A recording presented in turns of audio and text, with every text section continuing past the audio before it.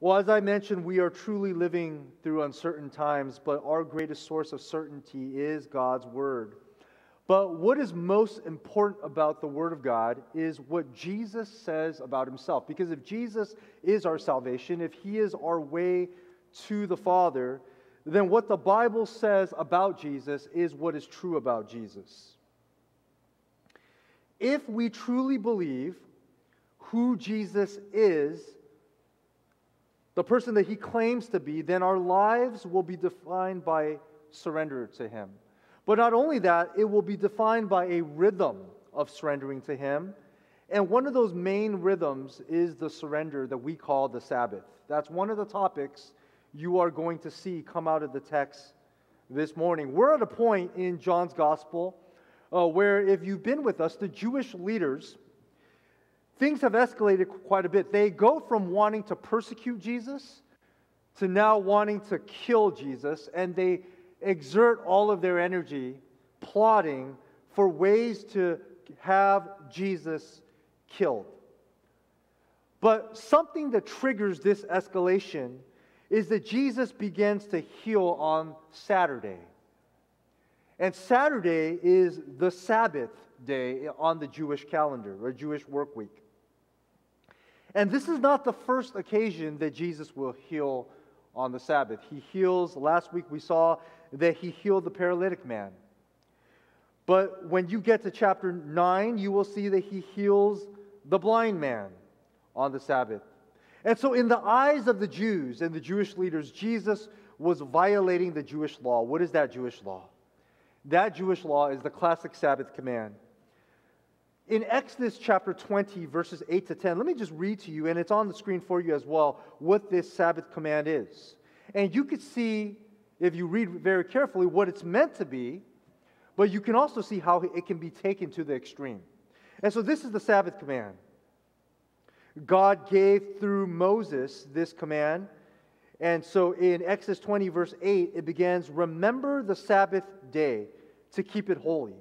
6 days you shall labor and do all your work, but the seventh day," and that's Saturday on the Jewish work week, "is a Sabbath to the Lord your God.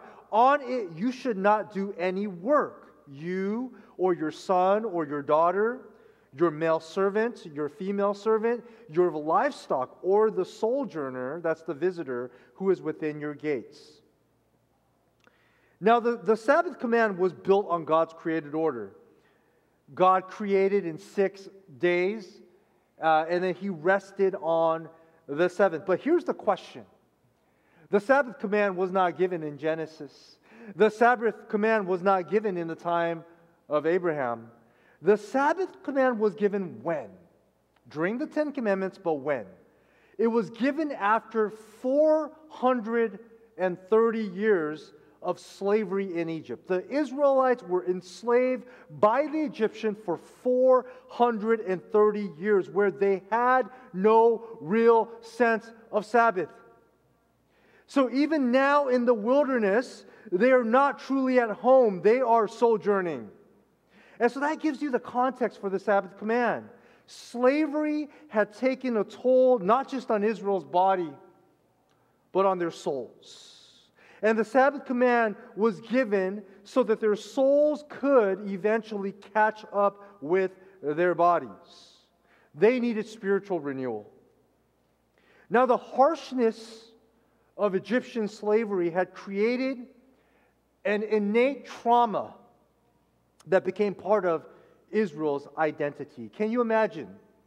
If you were to go to counseling for such trauma, you can't just go once. How do you undo 430 years built into your history?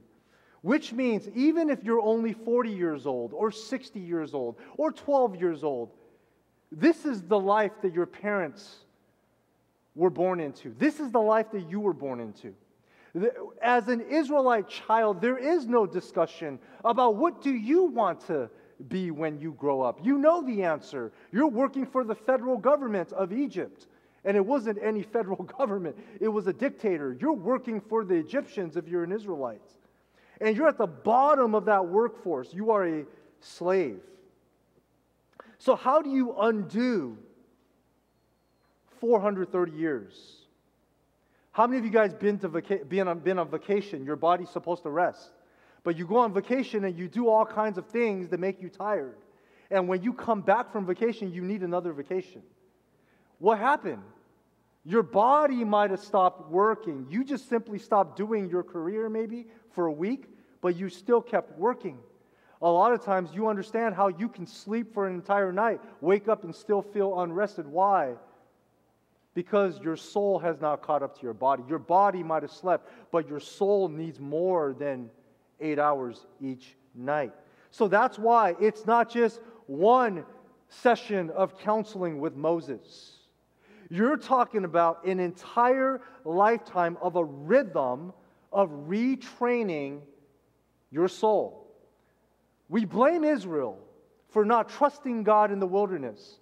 They're stiff-necked. Why? Because they've grown up in these harsh conditions. They don't know how to trust. They don't know how to hope. They see a little glimmer of hope. They believe, and right away they start to question, is that going to be taken away? Are we going to be ushered back into slavery? They don't know how to dream. They don't know how to believe. So God says, you need every single week, your soul is going to be retrained where you don't have to be a slave. You don't have to work. You need a rest. And trust that I will provide for you. That's why your animals aren't working the farm either. You don't have to plant seeds. You don't have to water. You just allow the Lord to do the work. But it's more training the heart. Now, by the time we reach the New Testament, the Sabbath command had lost its redemptive purpose. Rabbinic tradition had added all types of legalistic rules that are not found in the Scripture, and such is the case in the Gospel of John. So last week we saw a scene where Jesus healed this paralytic man, this man who could not walk for 38 years. But rather than praising God for a divine miracle, the Jews were blinded by rabbinic legalism. So in response to the Jewish leaders, Jesus does say something. He makes shocking claims about his own identity, and that's where we are going to jump in.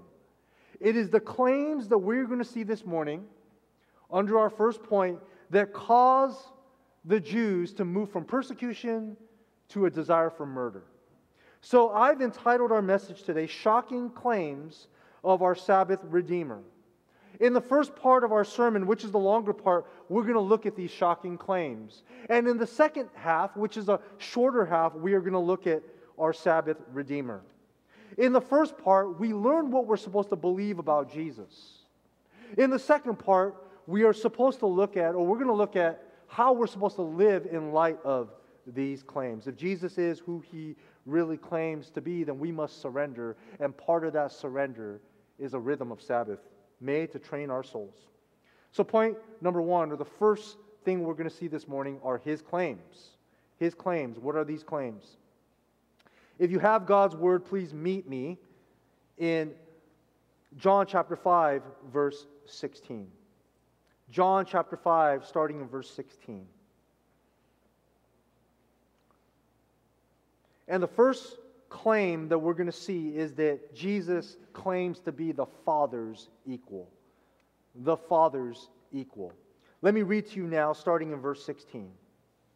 And this is why the Jews were persecuting Jesus, because he was doing things on the Sabbath. Verse 17, but Jesus answered them, my Father is working until now, and I am working. Verse 18, this was why the Jews were seeking all the more to kill him. Because not only was he breaking the Sabbath, but he was even calling God his own Father, making himself equal with God. So you can see in verse 16, they accuse him of violating the law. But violation of the Sabbath is different from blasphemy.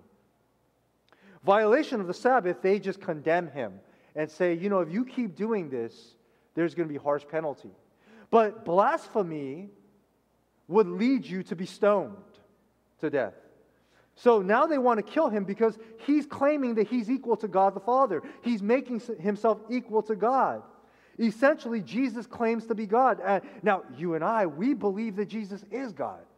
But they didn't. They didn't understand who Jesus is. Now, if you jump to verses 19 to 21, I mean, this is it's a pretty clear passage. There's a lot of words, a lot of verses, but the concepts are very clear.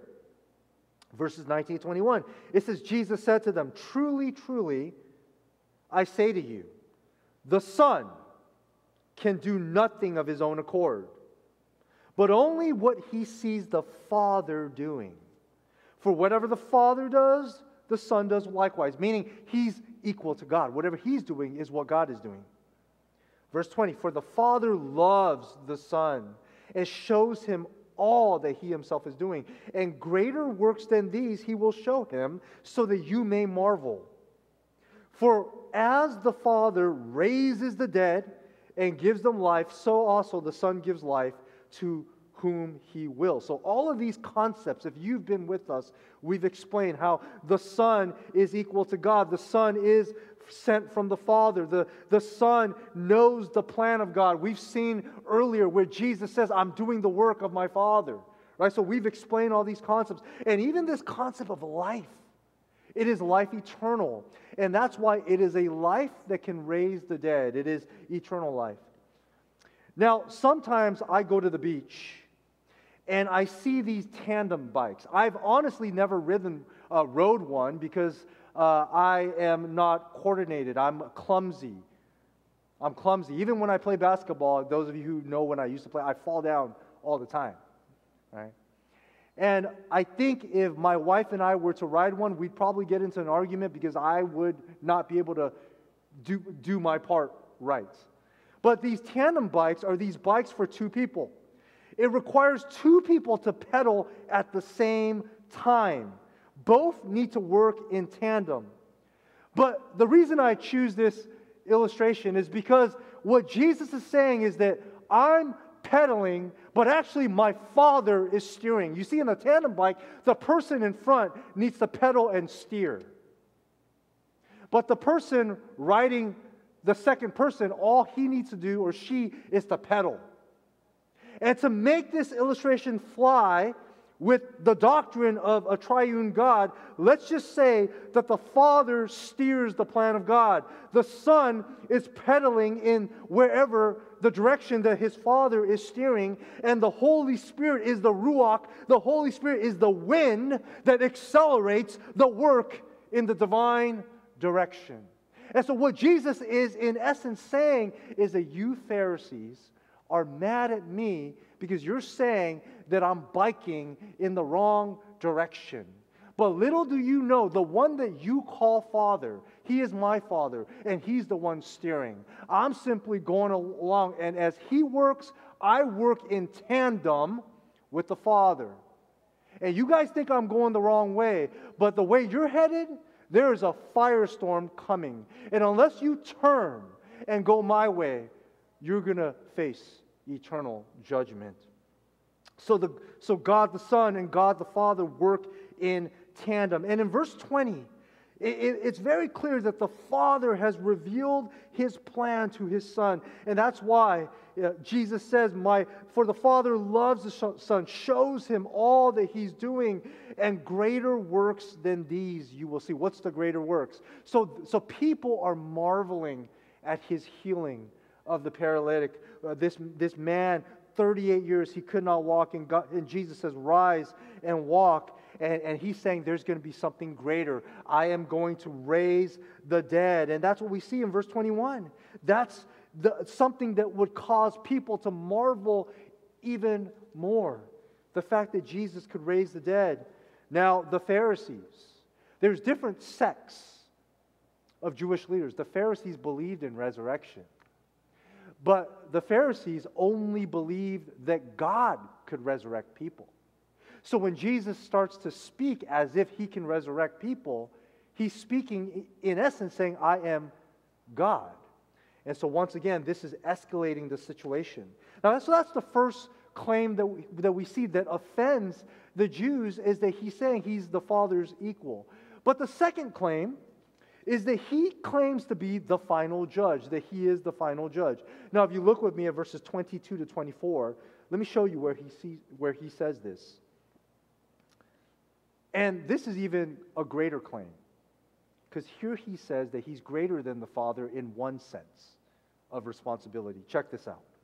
Verse 22, for the Father judges no one, but has given all judgment to the Son. Stop there.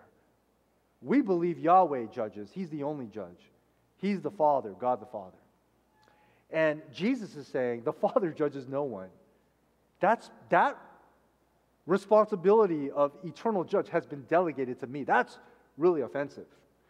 Because in essence, or in reality, the Jews are judging Jesus, and Jesus says, I'm actually the one who's going to judge you. You're judging me for violating the Sabbath. I'm going to judge you with the very law that you're accusing me of breaking. Now, verse 23, that all may honor the Son just as they honor the Father. Whoever does not honor the Son does not honor the Father who sent him. Verse 24, truly, truly, I say to you, whoever hears my word and believes him who sent me has eternal life. He does not come into judgment, but has passed from death to life. That's the gospel. If you believe in Jesus Christ, his person and his work, and you believe that God the Father has sent his Son, Jesus Christ, then you will have eternal life, and you will be spared, forgiven. You will pass over the judgment and into eternal life, and you will not die forever. You will physically die, but spiritually you will come to life. So in verses 22 to 24, Jesus claims that he is the final judge. And he describes that the role of divine judge has been delegated from God the Father to God the Son. But there's another gospel reality that we see here when we read carefully. This is the beautiful tension that we see in the gospel, is that God saves us from God. That's terrifying. That's terrifying. God saves us from God. Wait a minute. Jesus just told us this. The Father's working, the Son is working. As the Father works, the Son works. As the Father will judge his own Son on the cross, the Son will work and bear that judgment. And that Son becomes the judge. In fact, the one who is going to judge us is the one who saves us, who believes in him. The very judge is the justifier. The very one who will judge is also the Savior. There's this tension that in our small, finite minds, it's hard to cram this Jesus theology into our minds. Just as it's hard for us to understand how a person can be 100% man, yet 100% God. Yet in him, in God, in the divine Son is the judge. In the divine man is our Savior. It is amazing. And you begin to see these realities come across. It is God, it is the Son of God who saves us from the Son of God, but it is the Son of God who also saves us from God the Father. Now, you see more in verses 25 to 26. It says, truly, truly, I say to you, an hour is coming and is now here when the dead will hear the voice of the Son of God. Now, Jesus here, he straight up refers to himself as the Son of God. But he switches identification. I'll show you in verse 27, but let's finish verse 25. He says, when the dead will hear the voice of the Son of God, and those who hear will live. For as the Father has life in himself, so he has granted the Son also to have life in himself. So what I want you to understand in these two verses is that the Father has given the privilege of granting eternal life to his Son, meaning the Son is going to decide who gets life and who gets hell. And here he's the Son of God because when Jesus sits in the seat of judge, he's the Son of God. But look at verse 27. And he has given him authority to execute judgment because he is the Son of Man. This speaks to Jesus' humanity, his purpose for coming. Jesus becomes 100% man so that he can go to the cross to die for our sins. when he is our Savior, when we describe him as Savior, he's the Son of Man. When we describe him as judge, he is the Son of God. He's both. And read carefully verse 27. And he's given him authority to execute judgment. Why? Because. Why? How come not the Holy Spirit? How come not God the Father? How come not John the Baptist? Why is Jesus Christ given authority? Because he is the Son of Man. Because he died the perfect death. Because he went to the cross. Because he suffered. Because he's 100% sinless. Because he did the work. That's why he's qualified to be the judge. The reason why you and I cannot bear divine judgment upon other people, the reason why you and I can't condemn people, because none of us are perfect, one, none of us are the Son of Man, but none of us went to the cross. None of us could offer the perfect sacrifice. That's why we don't have the right to judge people the way that God judges people. But Jesus has the right. Now, verse 28 says, do not marvel at this, for an hour is coming when all who are in the tombs will hear his voice and come out, to those who have done good to resurrection of life, and those who have done evil to the resurrection of judgment. And when I read this, and I see that Jesus is going to call people out of the tombs, I'm like, this is not the living dead. This is not some zombie TV show or movie. In fact, they stole that from Jesus. This is the Son of God. And here's the convicting reality. Many people in the world today will die not hearing the voice of the judge. Meaning, in this lifetime, they will never believe that eternal judgment exists. They will say, eternal judgment? That's funny. An afterlife? That's funny. Go ahead, Christians, believe in eternal judgment, but I am my own judge. And when I die, I just die. And so what's convicting is, if you do not hear the voice of the judge calling you to himself, and you can't see that he's the Son of God, you will also not hear him calling you to eternal life after you die. If you do not hear the Savior calling you to eternal life here on earth, on the day of judgment, you will also not hear him calling you to eternal life. And you will come out of that grave and you'll be like, why am I being resurrected? Why am I being resurrected? I'm being raised? For what? For judgment. There's two resurrections when Jesus returns. There's the resurrection of the unbeliever unto judgment, and the resurrection of the believer into eternal life. And that's the first major movement of our passage. Two claims that Jesus makes about himself, that he is the Father's equal and he is the final judge. Now, most of us sitting here or listening or watching, you believe those claims. But how do we apply those claims? And this takes us to understanding the Sabbath. Why is Jesus working on the Sabbath? I thought God rested. I understand that all things were created through Jesus, so the Father, Son worked, and they rested on the Sabbath. So why is Jesus working? So the second major point I want you to see is his Sabbath. So we've seen his claims, his shocking claims. Now we want to see his Sabbath. Now we're going to go back. I want you to go back to verses 16 and 17. Let's do this first. Here's what it says. And this is why the Jews were persecuting Jesus, because he is doing things on the Sabbath. But Jesus answered them, my Father is working until now, and I am working. Right? So why are you working? Now, most of you would answer, because he's God. He's God. But that's kind of like a cop-out answer. It's a true answer, but what does that how does that change your life? Right? Most of us believe. Why is Jesus working on the Sabbath? Because he's God. Okay, go out these doors. Amen. But what implication does this have for our everyday life as Christians? And the answer to that application is understanding what Jesus is doing on a Saturday. Why is he working if The law says you're supposed to rest. Because there is a type of work that is supposed to happen on the Sabbath. Now, let me give you the bigger picture. God created man through His Son. Which day? The sixth day. That's Friday. Then God rested on the seventh day. What day is that? Saturday.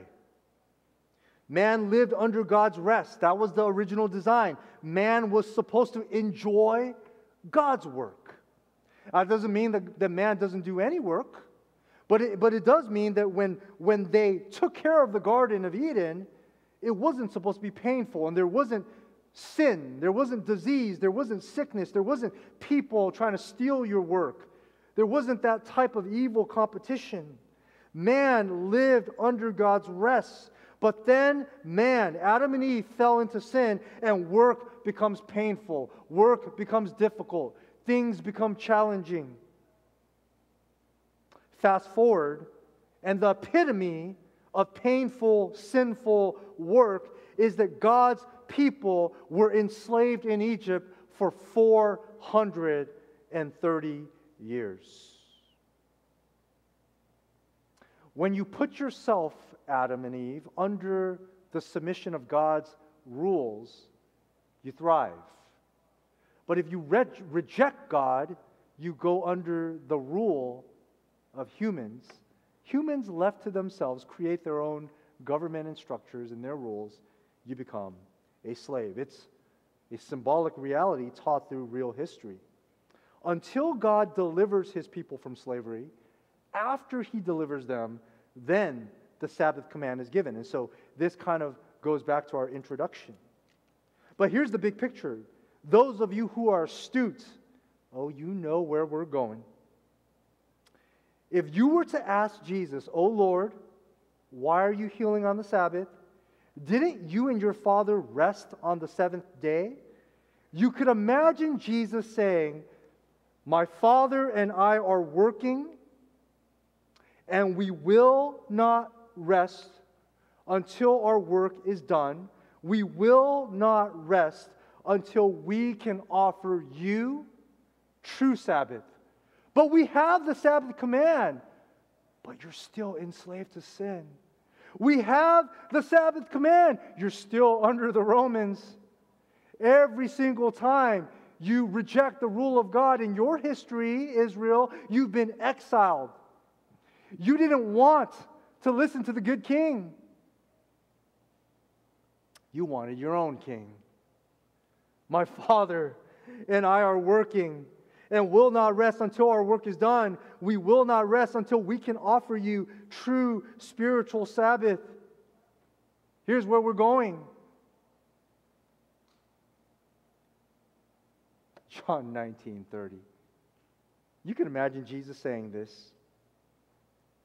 There is a day where Jesus rested. There is a day where He takes us temporary Sabbath. John 19:30, on the cross, Jesus said, "It is finished." What's finished? The work.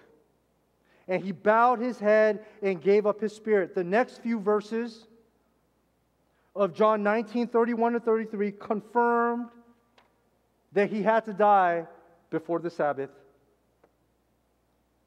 Let me give you the next slide.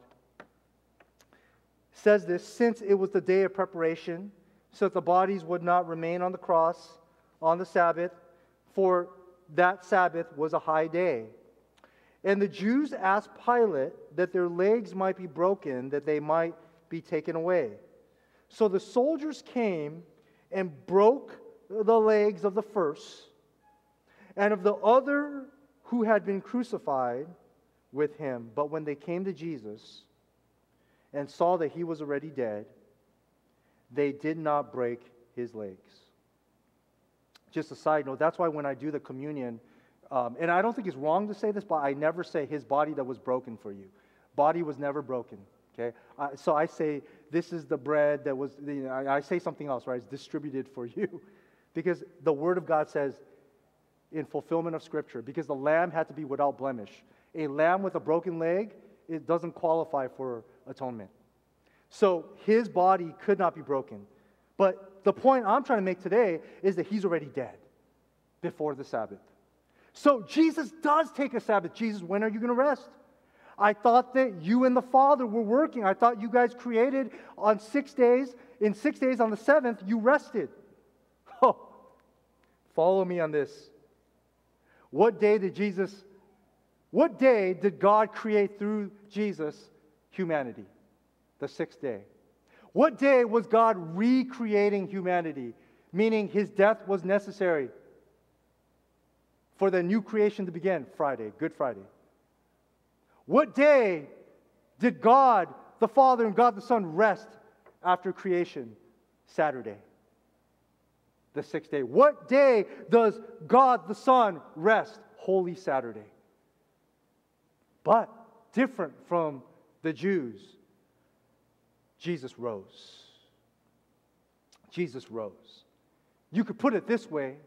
Jesus worked on Friday, rested on Saturday, rose on Sunday. Jesus worked on Friday, rested on Saturday, rose on Sunday. And so we understand why Jesus was working. Our Lord, the Son, didn't break the law. He fulfilled both the letter and the spirit of the law. He wasn't working on the Sabbath. He was doing what he had to do, which was a foretaste of recreation. And he fulfills the spirit of the law. When he goes to the cross, he's never violated the Sabbath. In fact, when the work is done, he actually takes a Sabbath. Healing on the Sabbath was a foreshadow of recreation. Can you see that? We don't know, like I mentioned last week, if this paralytic man ever comes to believe in Jesus. But this man needed healing. And so you see this recreative process. Remember, which day did God create? Man, Friday. But then he was recreating on a Friday. He rested on the Sabbath. But on the Sabbath, we're supposed to be restored. We're supposed to be recreated. And he's recreating. He's healing on the Sabbath. Later, he heals the blind man. Same thing on the Sabbath. So God worked until the Son said it is finished, the sixth day. Then the Son rested on the seventh. Let me give you the big idea and some application. The big idea this morning is that Jesus worked. And oh, he worked. He worked and did not rest until he said, it is finished. So that we could enter his rest and recreation, his recreation. Jesus worked and did not rest until he said, it is finished, so that we could enter his rest and recreation, his recreation. How should we understand the Sabbath command today? You see, the answer to that is by looking at the healing on the Sabbath. By healing the sick on the Sabbath, Jesus was giving this foreshadow of recreation, life-giving. He was giving us a foreshadow of what we should be doing on the Sabbath. We should be doing what Jesus did. That is not work. That is recreation. I want you to understand Sabbath today as a rhythm of rest and recreation. You call it recreation. I don't know where you learned that from. I read my Bible and I see recreation. So my question is, all of us know how to recreate. But when you recreate, do you get more tired? Or are you experiencing what it means to be recreated each time? Just a little bit.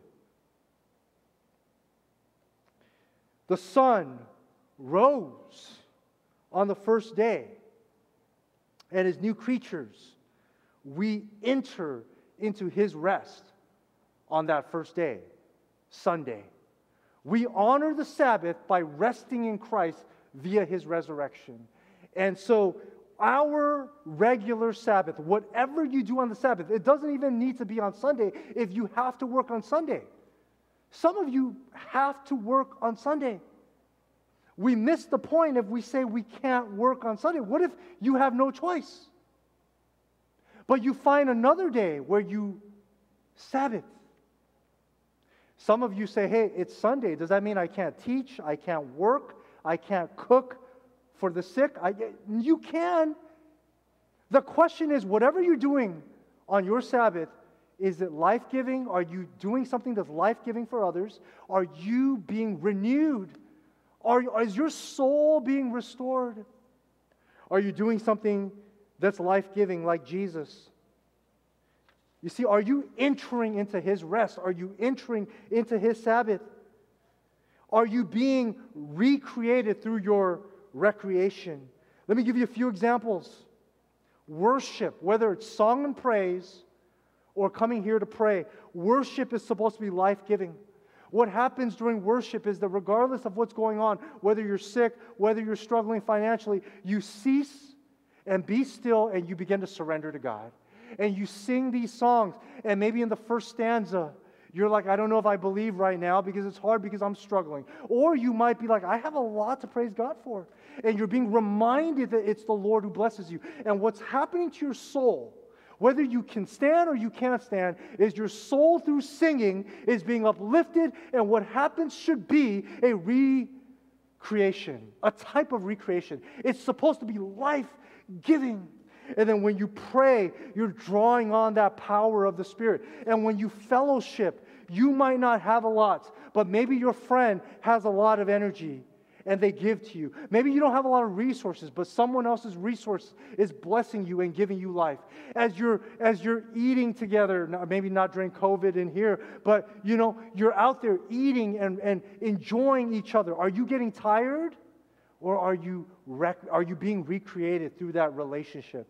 And you're experiencing both refreshment for your body, but also relational encouragement and refreshment for your soul. Fellowship ought to be life-giving. Hearing God's word, this is the word of God. It ought to be encouraging you, blessing you. And through the word of God, you are being remade each time through the creative word. Confession of sin, through prayer and forgiveness. It's meant to be life-giving, renewing, and even your service for God, there is work involved. But if you're serving for your own recognition, then you're going to eventually get tired. If you're serving out of guilt or trying to pay back God, you're going to get tired. But if you're serving through your gifts and through the power of the Spirit, even when you're tired, you can be rested in Christ. The work involved, if your service is Christ-centered, if it's life-giving, then what you're doing is you're pouring out a type of recreation towards others. In closing, if we truly believe that Christ is who He claims to be, that He is the Father's equal, and He is the final judge, then our lives, your life, my life, will be defined by a rhythm of surrendering to Him. Not just once. Because we have spiritual sin. Not just once, but every week, a rhythm of surrender, a rhythm of trusting, a rhythm of being recreated until He comes back and makes us whole. That's the resurrection life. We worship because He worked. We worship because He worked until it was finished. And our souls find rest in Jesus, our Sabbath Redeemer. We Sabbath because He suffered. We Sabbath because He suffered on our behalf. So everything that we do for the Lord, if it's going to be life-giving, it needs to be centered on Christ. So my charge to you, beloved, is learn how to center your rest in Christ and your recreation in Christ. Be recreated as a rhythm. Let's pray. Father, we come before You, and in the midst of a COVID pandemic, as well as everything else that's going on in this world, Lord, our souls just see unrest. We truly need Your rest. Father, maybe we haven't been through 430 years of Egyptian slavery like the Israelites, but we were born into spiritual sin, spiritual slaves. And even after you rescue us, Lord, we constantly need to come back to you so our souls learn to rest in you. Then we can work for you. Father, I pray, Lord, for anybody who is weary and tired, that you would give their souls rest. For anyone who is physically sick, we know we have members in our church that are recovering from illness and sickness. Father, we pray for both spiritual rest, but also physical recovery. Father, help us also in our fellowship and our service to experience recreation. Help us to find joy and peace in you. Thank you, Lord, for Jesus, our Sabbath Redeemer. It's in Jesus' name that we pray. Amen.